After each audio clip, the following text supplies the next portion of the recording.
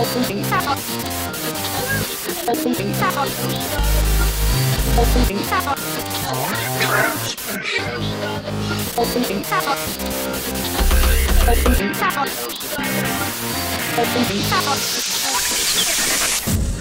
transmission now. Hey everybody, welcome to Voided Transmissions. I'm your host, Jason Brazier, and I'm very excited to have, my second guest on the podcast, Josh Levin. He is the national editor for Slate magazine, podcaster, journalist, and I would even say historian by all the digging that you do into history. Josh, thanks for being here. Thank you so much.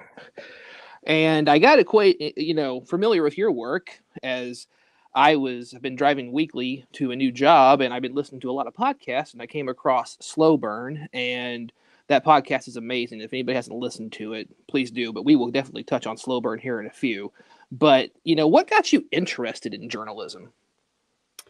So I studied computer science when I was in college. I was always kind of a math guy. I really liked problem solving, logic puzzles, all that sort of stuff when I was a kid. But once it got up to like higher math, other people passed me by with quickness. But I like the problem solving nature of computer science as well, like coding things and kind of coming up with the answer and having it work. I found really satisfying, but it was a pretty solitary sort of pursuit and something that I burned out on. I also was graduating from school when the dot-com bubble burst. So it wasn't the greatest time to find employment in that industry. So I was just thinking about the other stuff I like to do. I always liked history. I studied history in college too. And I also love to write.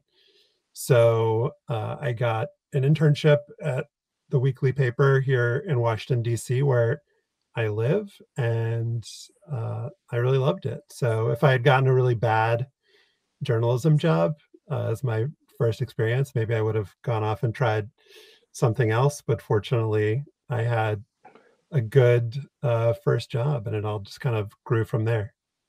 Oh, that's great. Well, in the last few years, because I've got a background in journalism as well. I've been a news producer, and now I'm a news TV, directing the news on TV. But in the last few years, journalism has kind of had a dark shadow fall over it, especially in a post-Trump presidency.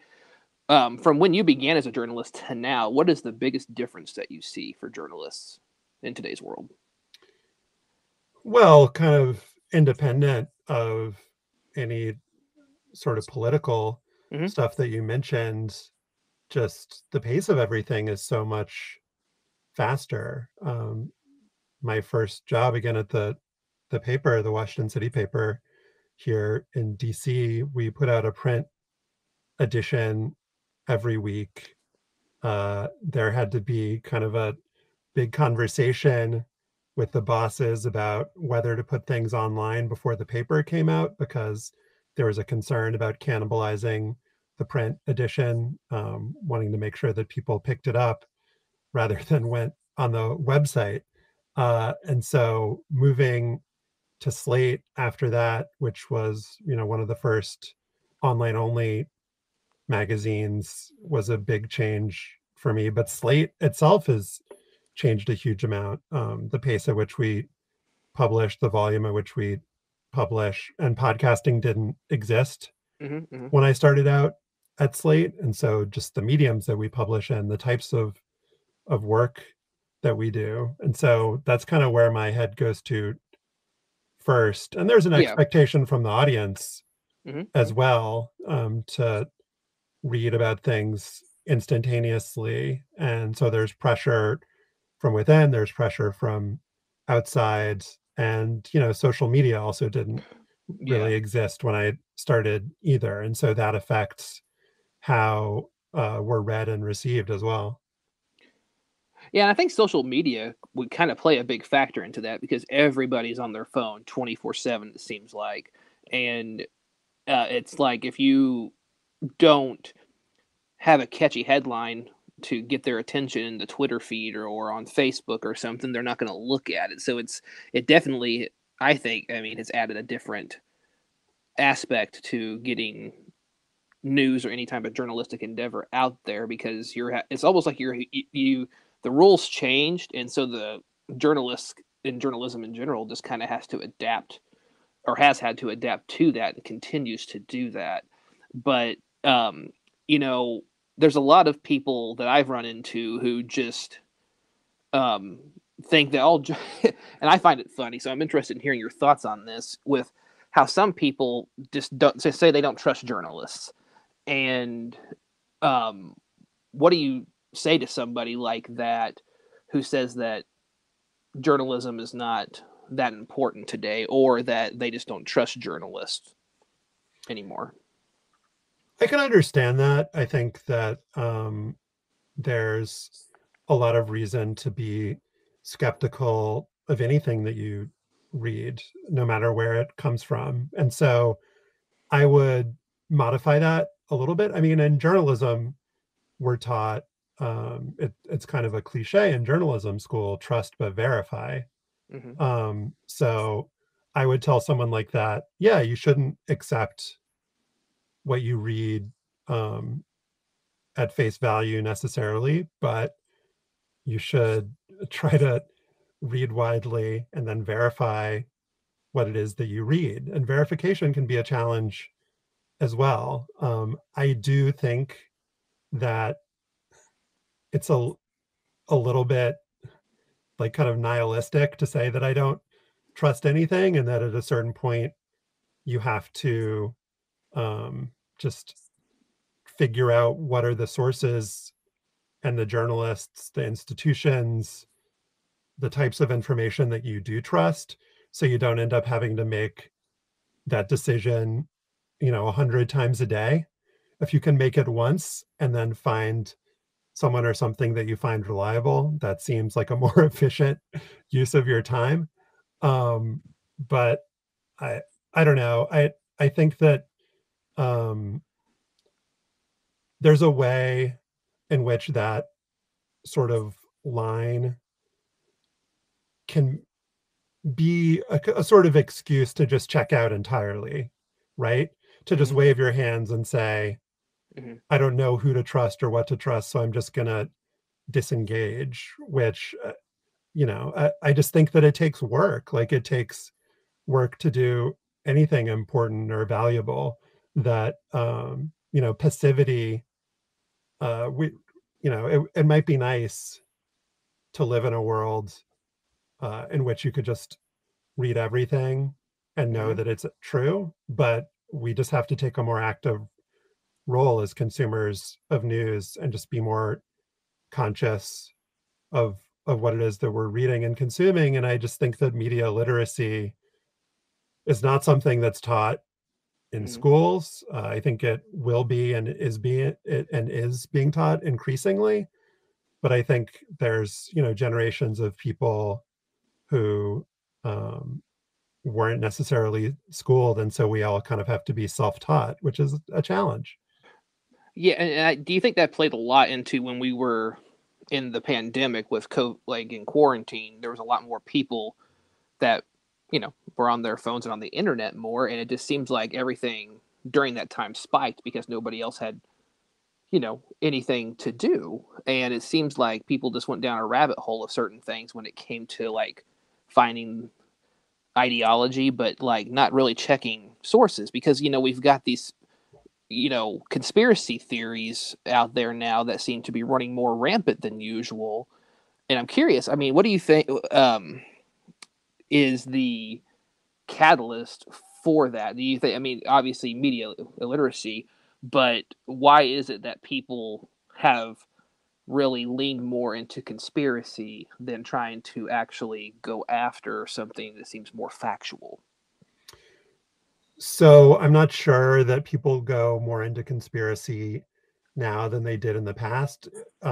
It's true that there's more conspiracy laden material available for people to consume now than in the past, just because there's more of everything available. But I mean, if we get to Slow Burn, in the first season that Leon Neyfakh hosted on Watergate, there was a whole episode about all of the conspiracy theories around Watergate. There were obviously, some people date the kind of birth of modern conspiracy culture to the JFK assassination.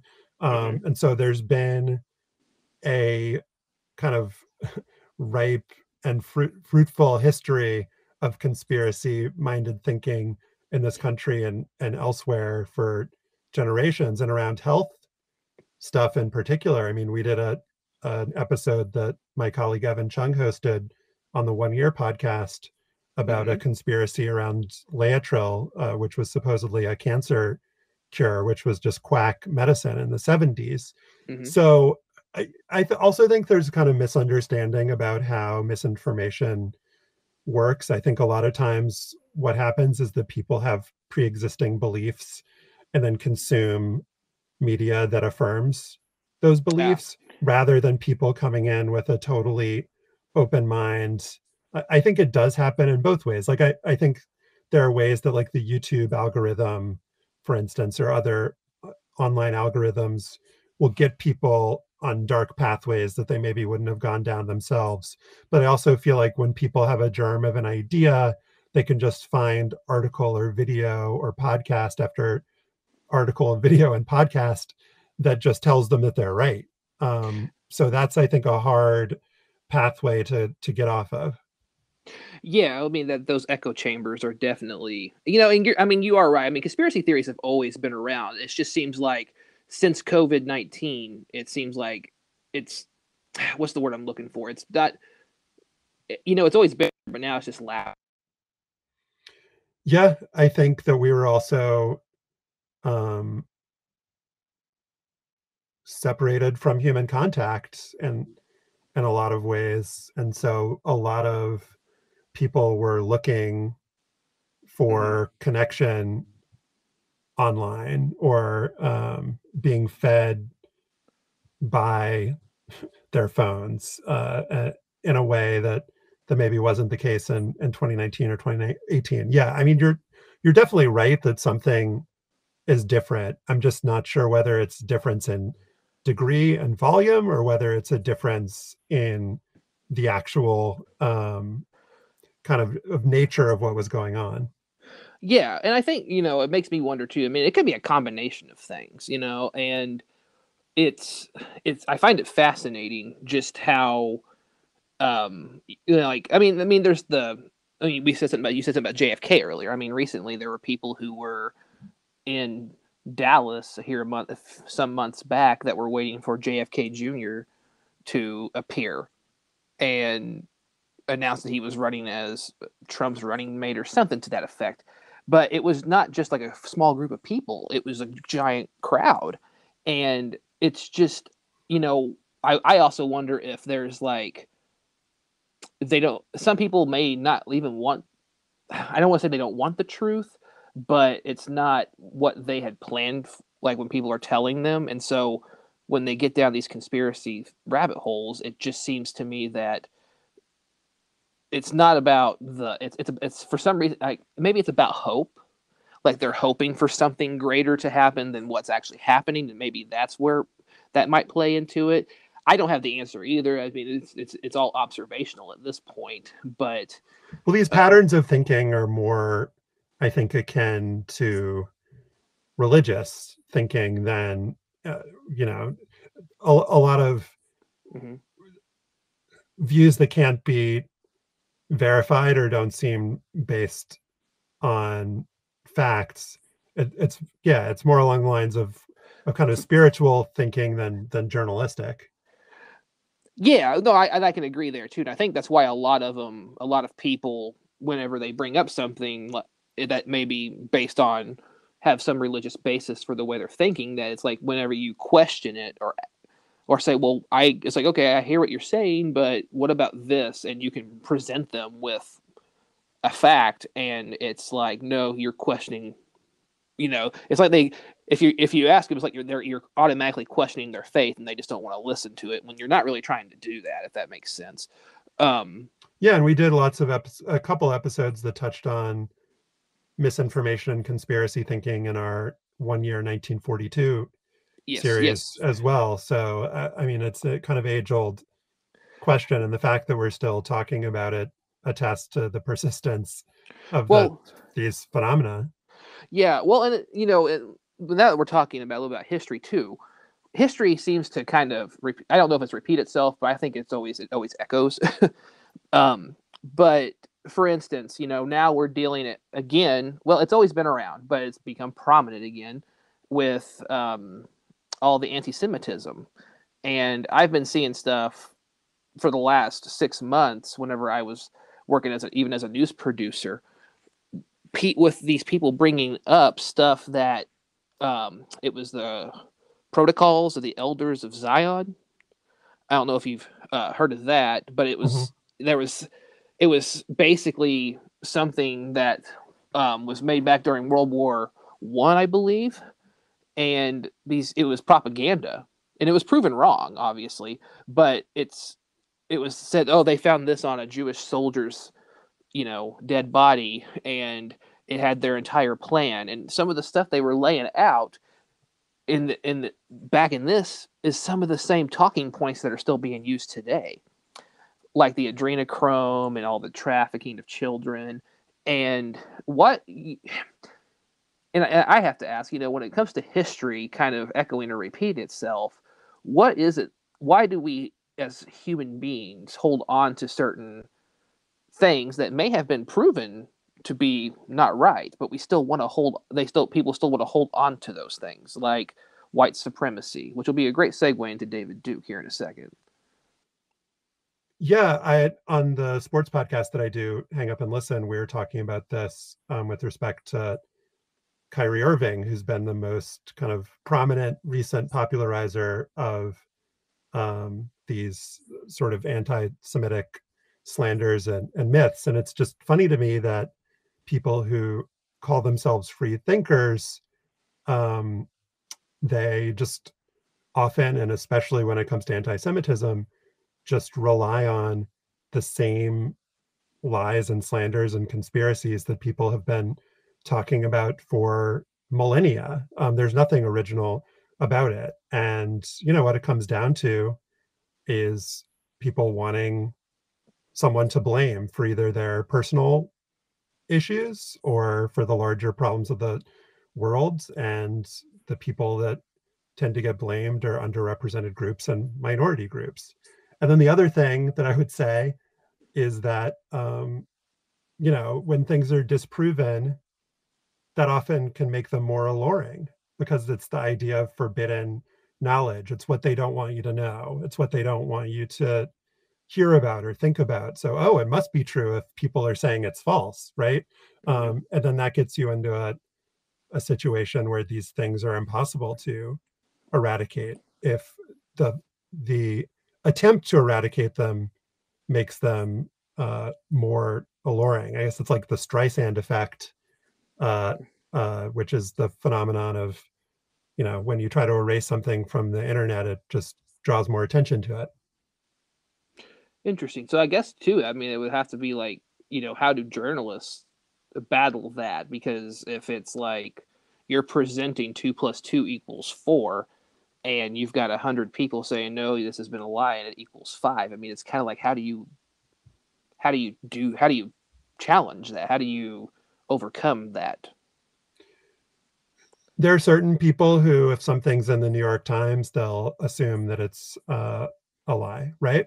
And I think that it's probably asking too much of journalists to convince those people. And I think what we can do is present the truth, or what we believe to be the truth based on our reporting, in a way that shows our work, so that people who either are already inclined to believe what we're writing, or people who do genuinely have an open mind, can read a story or listen to a story with confidence that it's true, and also then show it to someone or point someone to it and say, yeah, this is true because they got this person or they have this document. And so I do think showing your work is important. I think that there are people that are persuadable, but I also feel like if the goal is to convince everyone, then you're always going to fail. If the goal is to convince even 70% of people, you're probably always going to fail. And so I just think that we have to be realistic about who the potential audience is and what we're able to do with the tools that are available to us and the times that we live in. Very true. Well, we were talking, and that's very well said, because it's it's even if you just try to focus on like I'm just putting this out there just for whoever is willing to listen. It's like I think like you'll get more traction in that going that avenue than sitting there trying to say I'm going to change everybody's mind, because that is unrealistic. I mean, there have been lots of examples of stories where someone will be like, yeah, I've voted for a Democrat before, but like they just really haven't persuaded me this time, and so I'm gonna have to vote Republican. And then people will like reveal like this person is like a conservative political consultant, or like there's a way that people kind of present themselves as persuadable who actually aren't. And so yeah, it's maybe sad to think this way, but there's just you're not going to be able to convince everyone of anything. True. Well, this is a good segue going into your season of Slow Burn about David Duke. And I'll be honest, at first when I saw that, I was like, man, I know this is going to be kind of heavy. And I was like, do I want to take this on? And then I thought to myself, you know what? No, I need to understand this stuff because this stuff comes up. And so what was it that made you want to cover David Duke for those who haven't heard the podcast yet? Well, the part that you need to include is once you started listening, you were like, this is amazing. I have to keep going. and it's not a chore. No, and it's not like homework. Yeah. It's just like a really entertaining listen. No, it was. And I'll be completely honest with everybody, whoever's listening. I tweeted you and Slate saying, I just finished listening to this. I'm a Josh Levin fan. I mean, I was enthralled by it. Like, I was actually like, it was kind of like watching a Netflix episode. You're like, I'm just going to watch one episode. And then next thing you know, you're 8 episodes in and it's like, I need to go to bed at some point, but it did draw me in. It was really good. And it's very much like, it's an audio documentary. And the way that you structured everything is and with each episode is what really makes it interesting. And so what was it that made you really want to cover him? Because I mean, yeah, he obviously is a controversial figure and he has come up. His name has come up quite a lot in the past few years. Thank you for allowing me to fish for compliments. So I grew up with that guy as a kind of looming specter in my childhood, and I had a feeling of confusion about the whole thing, just as I think a lot of people did. I had a sort of childlike understanding of the Duke phenomenon, just as a Jewish kid in New Orleans, just like, wow, this guy seems really bad. Why is he getting this many votes from people who live in my community? And then kind of sense of relief when he didn't get elected statewide. So it's something that was just always kind of lurking either in my conscious or subconscious. And then once I became a journalist and have both the tools, but also the platform to be able to be like nosy about it and ask people like what the deal with this was, I was just really curious. I wanted to understand it for myself. And then, yeah, he's somebody whose ideas have a lot of currency today. And so it's not just an academic exercise. It feels important to understand not necessarily him in particular, but people like him and ideas like his. Why and how do they proliferate? And how did the people who confronted him in the late 80s and early 90s go about that? And to the extent they succeeded, how did they succeed? Yeah, well, and something that I found interesting though was like, why do you think there were so many people that did want to vote for him? Because I remember there being interviews that you guys would, you had in that series where people were just like didn't care that he was a white supremacist or whatever. They were believing that he would fight for certain things, and they were willing to throw that one part of his life that was a very, very prominent thing and very, very bad, and they didn't want to talk about it or worry about it. I mean, why do you think people did that? Because for him, I think that there's a bunch of different types of Duke voters. There were the kind that liked his Klan affiliation and Nazism, that voted for him affirmatively because of that.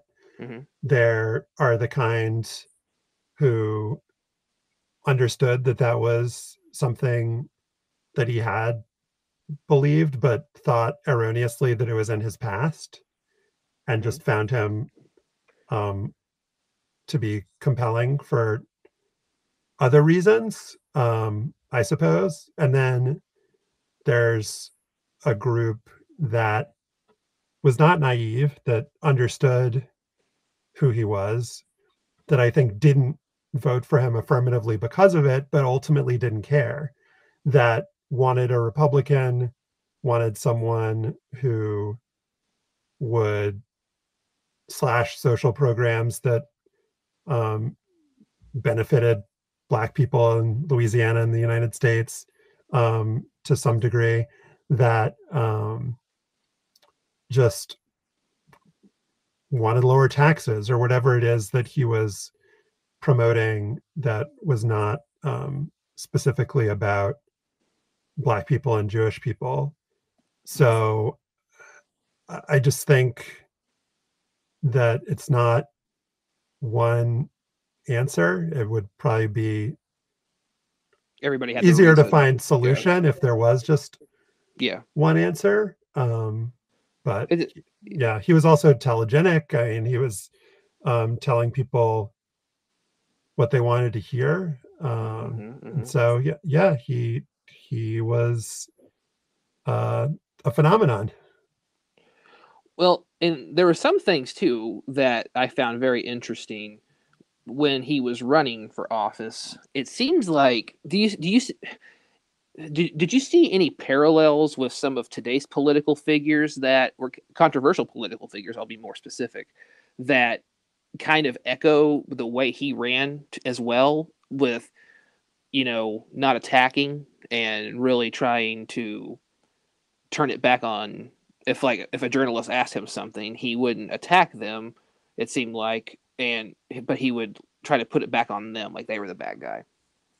I mean, there are similarities to him and Trump, and also I think some key differences, but he definitely attacked and vilified the press. We have tape from the victory party when he won his state rep race, and he was attacking the Times-Picayune, the local paper that had written pieces critical of him, and the crowd sounded like it was out for blood, like they wanted to just destroy this newspaper, that they were the enemy, the kind of common enemy that brought everyone together.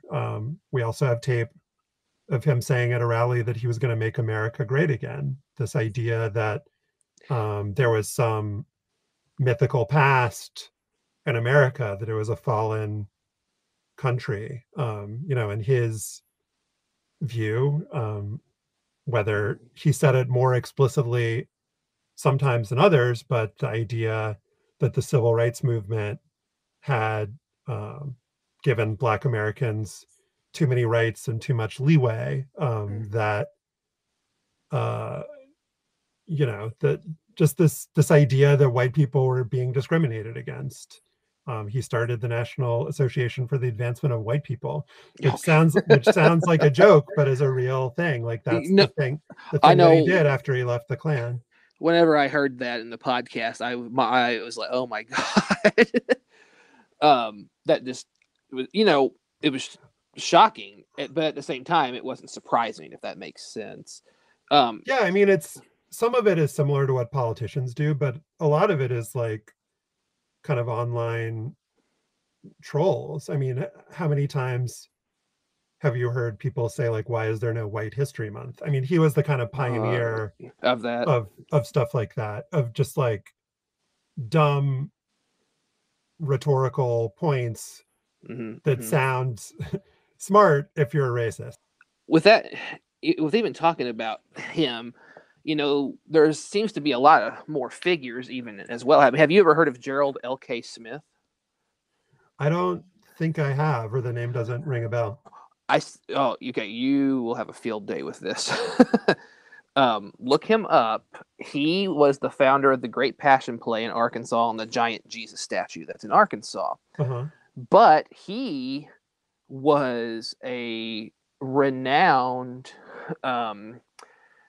anti-Semitic. He was, if I recall correctly, I think he was, basically very well-known populist for his far right, very, very far right views. And he's the one that coined the term "Make America Great Again." And this was back in the 50s. And a lot of his stuff that he has done, like with listening to your podcast on Duke, it's just all these echoes of stuff getting passed down. And I'm just curious, like with Duke, what can we learn from his runs for political office, and how can, because I know there's no way to really, I don't want to say, we want to beat the white supremacists and that type of ideology, but now that they're all running for office, it seems like they've traded their hoods in for a suit and tie more than anything, to be more appealing to everybody. And I'm curious, just with how the political atmosphere is today, what can we learn from history, like with people like David Duke ran for office? Well, I think one important thing is to identify the historical through line, because if you're not familiar, and I appreciate, learning what you just taught me there. So if you're not familiar with history and historical patterns, you're going to think that what you're living through is unique and has never happened before. And you might not recognize the lessons that have been learned from the past about people like David Duke, who learned a lot from George Wallace. When he was kind of coming into his own, that was a figure that most Americans would have been familiar with, and most Americans now would not be. And so part of what I think I try to do in my work is just bring things to light. Like that's the first step towards understanding. And also, I think not trying to, like, I learned something from what you just told me, but you weren't going into that anecdote explicitly being like, I'm going to teach you something. Like, I think it's important for people to read or listen to things and draw their own conclusions. Like I tried not to tell people what to take away or what to think. You're just kind of laying it out there. So, okay, this is what I have found and put together. Trying to do it in an artful way, and I have my own thoughts, but I just think that people are going, myself included, are going to end up having stronger takeaways and convictions if they come to them themselves rather than being told what to think. So I think that's part of it. And I think the other thing is, one of the lessons from Duke's political rise is that ignoring him didn't work. Starving him of oxygen once it's a tricky thing, because when somebody doesn't have any kind of a platform, you don't want to give them one. But once somebody is a reasonably successful candidate for a higher office, ignoring them, deplatforming them, starving them of oxygen when they're like literally running for governor is like, it's not an effective strategy. And so when the Times-Picayune, when in that runoff, made a decision to devote just an enormous amount of resources to exposing Duke's lies, that was hugely significant and had an impact. So I just think you have to be really thoughtful in the way that you write about and publicize these figures, and there's not any sort of playbook necessarily, but I just think that sometimes there's not enough thought put into what the effects, what kind of coverage is being done and what the effects of that coverage are. Yeah, it's kind of like, sometimes going for the jugular is not the most effective way, because then people are looking at the blood, and blood is what kind of sells, so even if you're trying to get to, I don't want to say kill an ideal or something like that, sometimes that makes it grow even more. And so it's, still talking about history and with Duke and everything, you have a newer podcast that you've mentioned a couple of times. It's 1 year, and what is it with that podcast that made you want to do it? So with Slow Burn, we've done, in addition to the Duke story, there was a series about Watergate, about the Clinton impeachment, about Biggie and Tupac, about the Iraq War, about LA Roe v. riots. Wade, about the LA riots. Yeah. So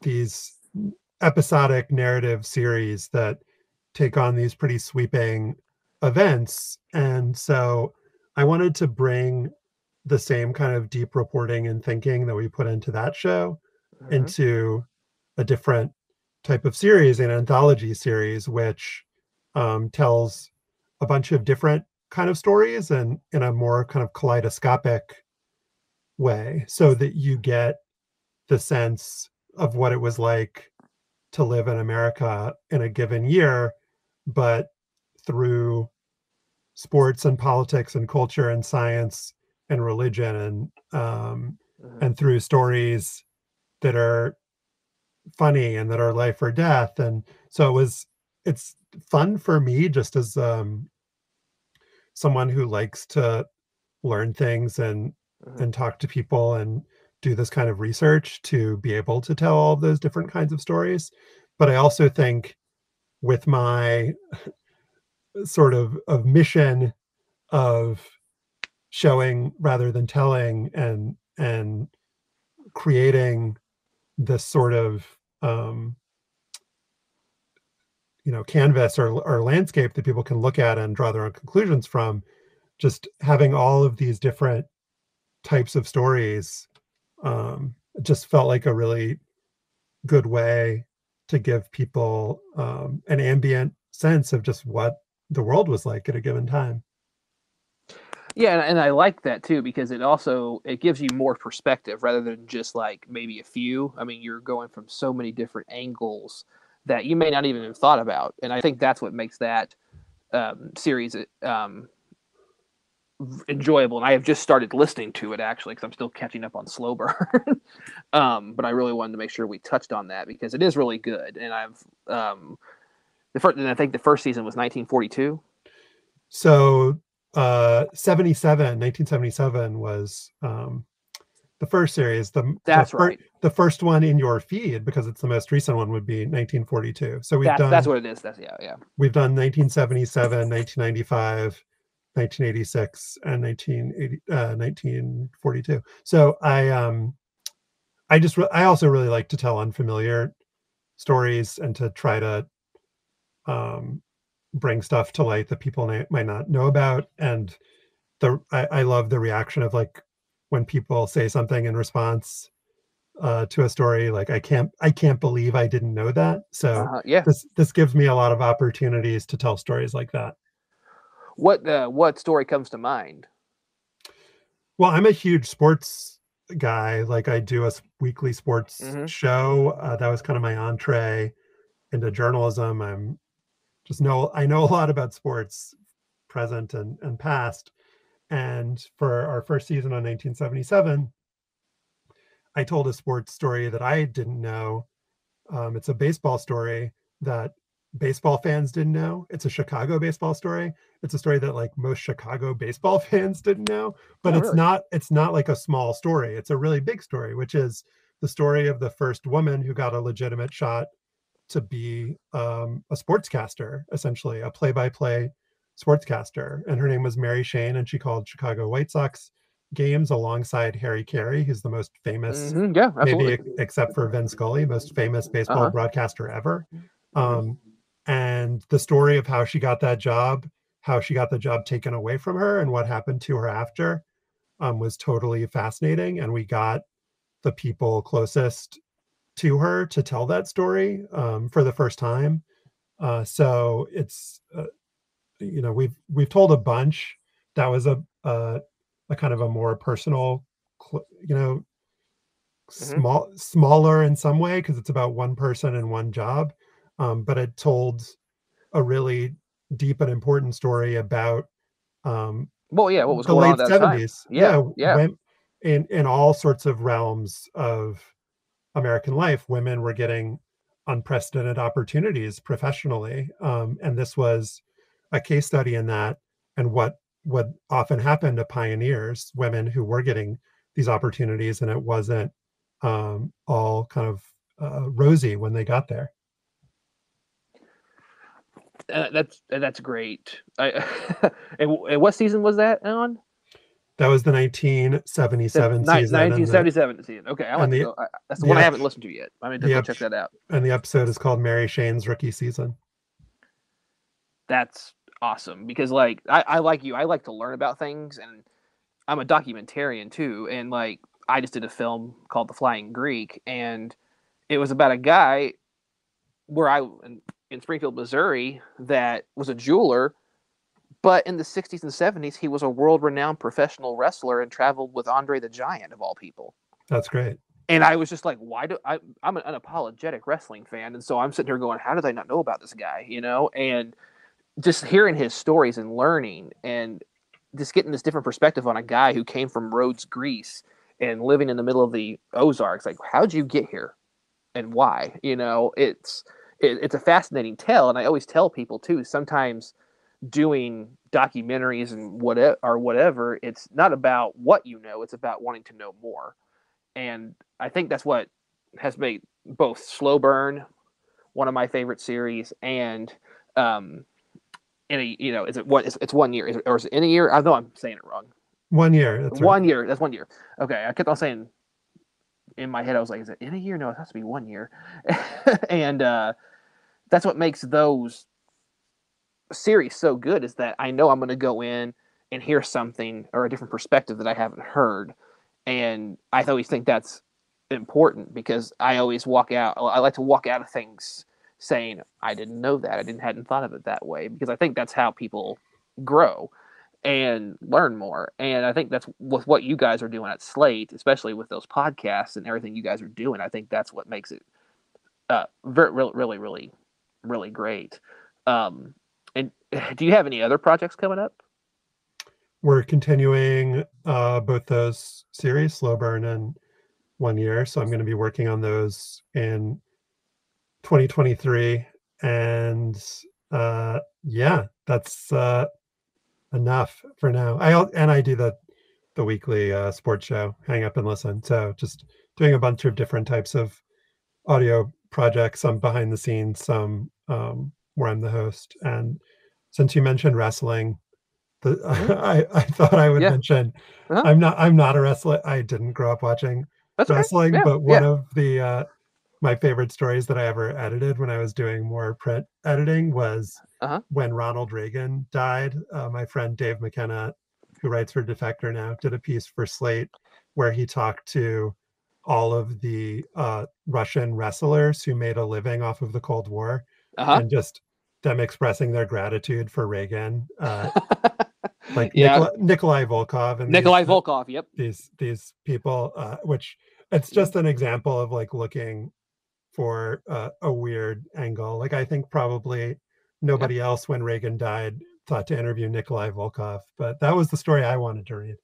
Yeah, well, that's what's funny is that Manoli, he actually just passed away about a week ago. Man, I'm sorry. It's he'd been fighting colon cancer for about a year, and so I got to know him really well. So it's and got close to his family. But some of the stories he knew Nikolai Volkov. He knew a lot of these wrestlers back then, and so hearing stories like, he would mention he even wrestled Randy Savage, Macho Man, back in the day before he became known as Macho Man. And he was playing baseball, and he was told he couldn't wrestle, so he wanted to wrestle, and he was putting on a lucha libre wrestling mask so nobody knew who he was. And so and so Manoli wrestled him. He was known as Mike Pappas, the Flying Greek, and so it's just fascinating hearing stories like that, because a lot of people don't realize how big wrestling still is to this day and how big it was back in the day, and how for sure people still identify with some of those characters, because there was a lot going on, like with Sergeant Slaughter during the Desert Storm, the Gulf War and Desert Storm. He ended up switching sides to be the bad guy, and he was with the Iron Sheik and all those guys, and so he became a bad guy, a heel, because that's what was going on in the world, and that's what they kind of fed into. But anyway, I could go on for wrestling for hours, but John, again, thank you so much for taking the time to talk to me. I really do appreciate it. I could talk to you for hours about this stuff. I love learning and hearing your stories and how you're doing this and that. And I also wanted to touch base too. I saw that did you write a book as well? Yeah, I wrote a book called The Queen, which was based on an article that I wrote for Slate about the woman whose life story was used by Reagan to kind of create and further the myth of the welfare queen. So it was her life story in print for the first time. And we also did a limited podcast series also called The Queen about Linda Taylor. So yeah, that was a project that took up most of the 2010s for me. So the book came out in 2019. Did it? Okay. Well, I'm glad it did. And where can people find that book if they want to read it? Wherever fine books are sold. Awesome. Good. And you said there's a podcast too, and it's also called The Queen, or that is correct. Okay, cool. Well, check that out, guys. Again, Josh, thank you for being here, and you've been listening to Voided Transmissions.